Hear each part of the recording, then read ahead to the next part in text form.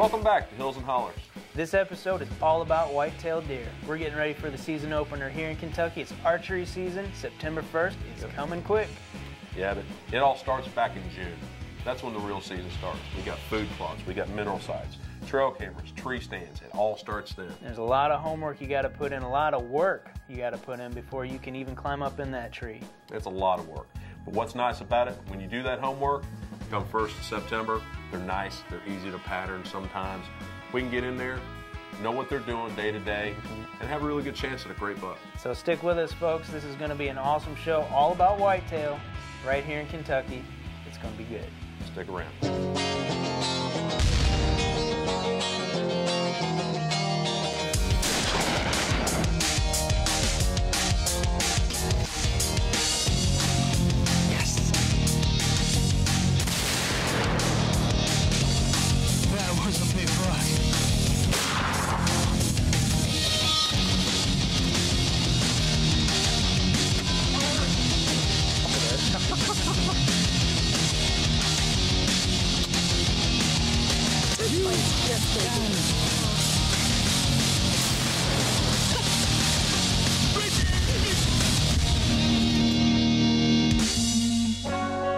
With all the hunting seasons come to a close, well, it's time to get ready for next hunting season.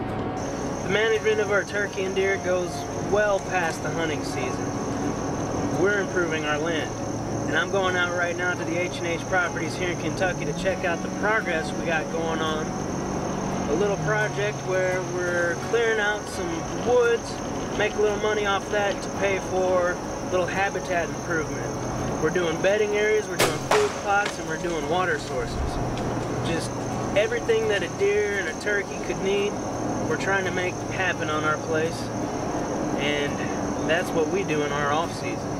So the season never really ends. We're always scouting, we're always trying to improve the habitat and improve the herd, whether that be through hunting or through land management. So let's get out there and see what's going on. We've only got 3 or 4 acres in food plots. We want to get more like 10 to 20 acres in food plots. So we cut this plateau, this finger coming down, and it's going to be a good 4 or 5 acres. We'll plant clover all across this. It'll be a big field of clover, big open area. And as far as you can see, we're going to put on both sides of this field bedding areas on the other side of creeks. And then we'll also create a new lake closer to the top. So you'll have bedding area, food plot, lake, bedding area, and plenty of room for deer to move on. This will really be good. So with this addition, we'll have 10 to 15 acres of food plot. And then our neighbors have done the same things. We're all trying to build quality fields here for the deer. So all told, there's probably 500 to 1,000 acres all around us that should be real good habitat. The wood is not going to go to waste. Now that we're taking a lot of these white oak out, poplar, hickory, we're working with a logger that operates about 5-6 miles from here. And the dozer operator, former logger, is a friend of ours. He's helped us clear other food plots. So we're going to take as many of these mature trees out of here to the lumber yard as we can, and we're going to sell them on the market, and that should cover our costs of doing all this and then some. So we're not going to waste anything. There goes the brown gold. 3 white oak trees headed toward the marketplace. That should help offset some of the cost of doing all this. It's better than letting them get old and just rot here in the woods. We're going to take as much action as we can to make sure that we get the good ones to market. And we're going to use the others for firewood and other purposes. We'll be using our noggin on this whole operation.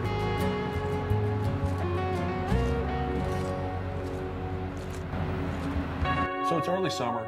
We've got some of the food plots done. We've got mineral sites. As we said, we've got trail cameras, tree stands, and so forth. As it started to go on, Chris started pulling trail camera pictures, started emailing them to me. Noticing several bucks started working the property. Now keep in mind, the property is how many acres?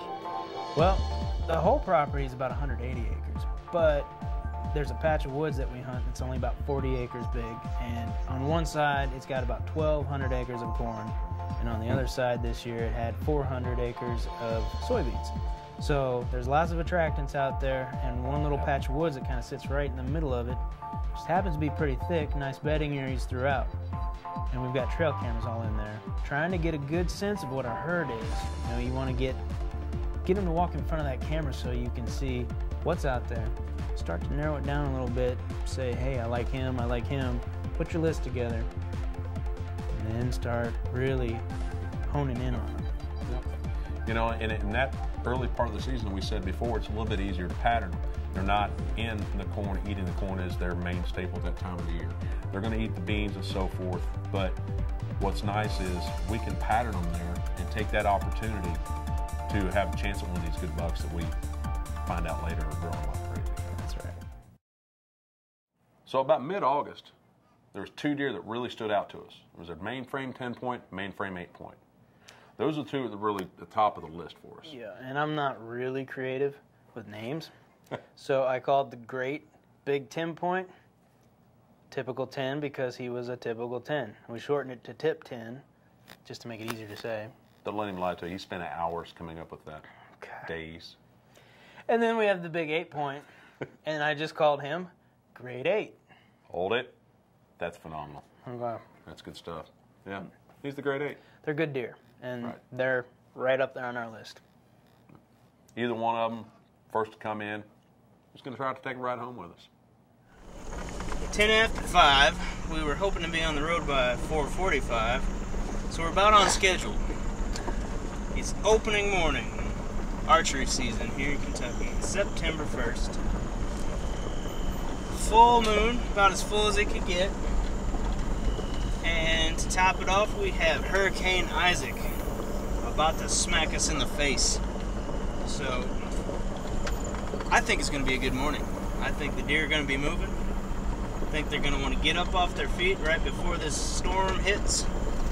And we are going to smoke either the grade 8 or the tip 10, or both. And then we're going to head back to the cabin, kick up our feet, and watch some college football. It's going to be a good day.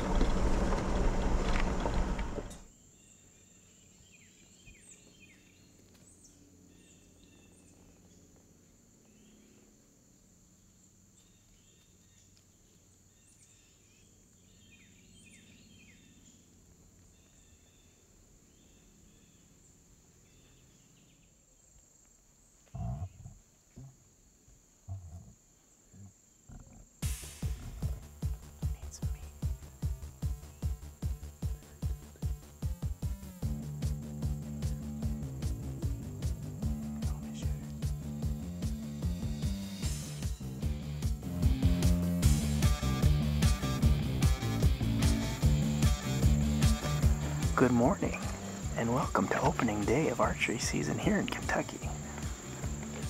It's a bit muggy, it's warm, I'm sweating a little bit.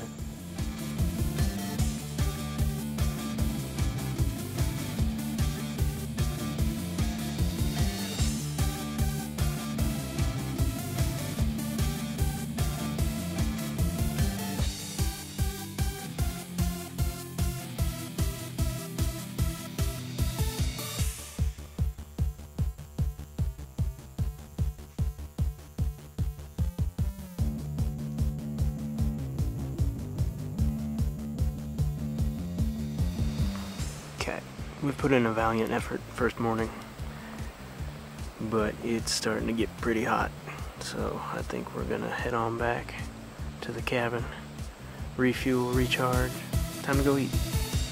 Copy that. Let's get back out in the woods. Yeah, in the shade at least. Oh yeah, in the shade. There's a nice breeze, and this morning when we got here it was dead calm.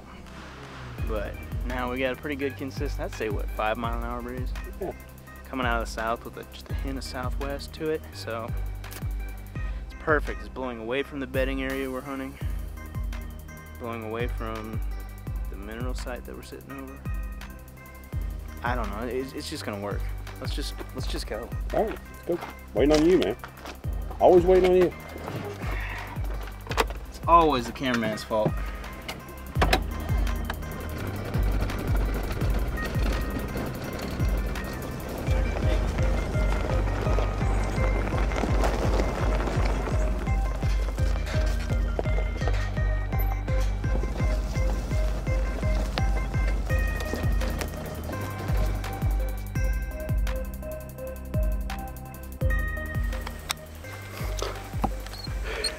I'm sweating profusely.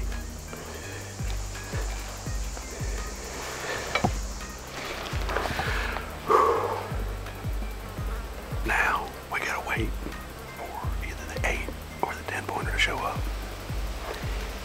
We looked at some of the pictures and it's hard to tell, but it almost looks like they've shed their velvet, which we were hoping that they wouldn't, but if they come in here, they're gonna get shot anyway. So we'll see what happens. Hopefully they'll show up. Yeah, there you go. Oh, it's breaking apart on me. You look wonderful. Yeah, I feel wonderful. America's top model. Yeah? Yeah. You think? Thank you. Thank you. You're a very humble, handsome man. Your neck is showing. My neck. Much better. I'll never see you now.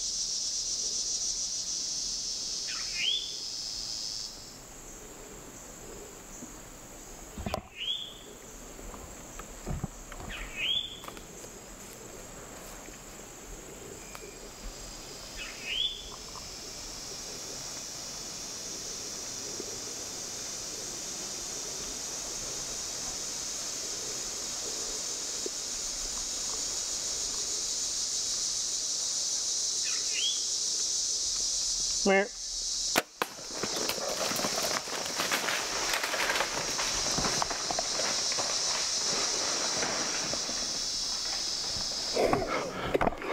That was grade 8. That was grade 8. You see the blood spill out of it? That was what the broadhead did. That was Almer Edge right there. Just got him in the mail yesterday. That sucker's on the ground here. Dude, he's already down. Did you hear him crash? It sounded like somebody threw a VW at the back of a pole. Oh my goodness. Dude, that was grade 8. We have been watching him for months. And I thought, you know, we had trail camera pictures of him this morning when we walked in. And I think we bumped him, but he came right back in. He was here at 6:42 this morning. He was here like 20 minutes before we walked in. 5:42, something like that. And I think I smoked him. I think he's down. That Luminoc, man, it was purty.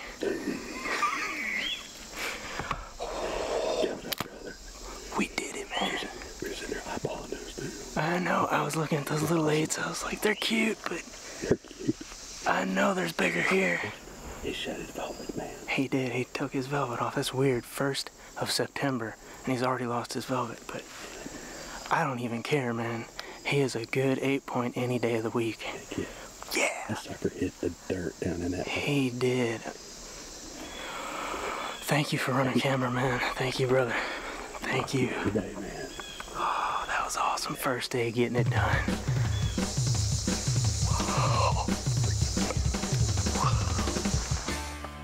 Well, do I look wet? Your eyes are glowing. Yes, you look moist. Oh. It's a moist kind of night. They hadn't even rained yet. It rained a little bit. About 3 drops. You know what? There's a little puddle in the back here.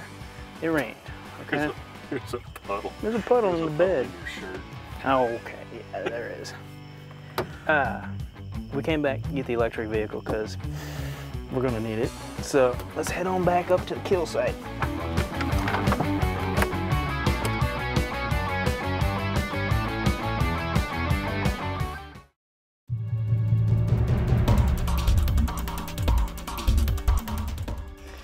That new trophy taker, Hollers Edge.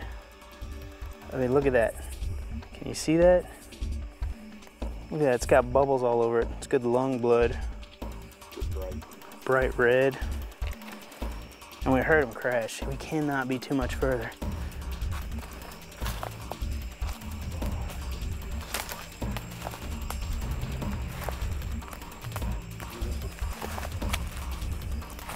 Wow.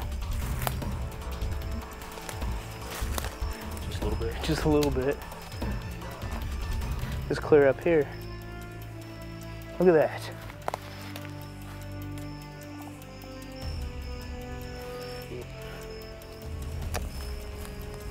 I hate to say this, this might be an insensitive thing to say, but this is not a blood trail, this is a murder scene. This Hollers Edge that I just got in the mail yesterday, Jared Lyle said, you gotta try these. We've been working with shuttle tees from Trophy Taker for years and years. And Jared said, try the Hollers Edge. And I'm hooked. Look at this. Oh man, it's covered. It is September 1st, opening day of archery for Whitetail here in Kentucky, and we did our homework this summer watching this guy, and it paid off. Yesterday, Friday, we received the new Hollers Edge broadheads in the mail. And I tell you what, we've been shooting the shuttle tees for years and years, but down here, oh man, look at that. The entrance hole. This is the entrance hole for your new broadhead. This is wicked. And actually, we did not have an exit wound because I hit the opposite shoulder when I shot, but I am sold on your new broadhead, and I will definitely be using it on my bow from here on out. But Hollers Edge, baby, definitely did the deed here, opening day of archery in Kentucky. So in all the excitement of the deer coming in, I could tell it was a shooter before he got close, so I just took my eyes off of the rack and just focused on making the shot and getting drawn without getting busted and connecting right where I needed to. So, for some reason, I had it just locked in my mind without even having looked that this was the grade 8 that I had just shot. And as we go to recover them, we had a pleasant surprise. You ended up being the tip 10. A couple more points there we didn't count on. That's right. Very nice surprise. It was a good surprise. It was a very successful hunt. We always had the name of tip 10. Later on that night, we're in the house, taking it easy after we get everything cleaned up. Look online, we realized that the day before, August 31st, was the second full moon of the month of August 2012. Second full moon makes it the Blue Moon Buck. He's the Blue Moon Buck. That's how he carries the name today. Finally got it done on opening day. I've been trying for years, and it came together this time, and I gotta thank you for running camera for me, because it always helps when you're not out there trying to do it all on your own. I'd do it for you any day. It paid off big this year. It did. We put in our time, we were there hard on the first day, and we got it done before that big storm rolled in. Season's not done yet. That's just the beginning of our whitetails for this year. We had a big year for whitetails. So it's all coming up right here on Hills and Hollers. Don't go anywhere because it's going to be good. We'll see you next time on Hills and Hollers.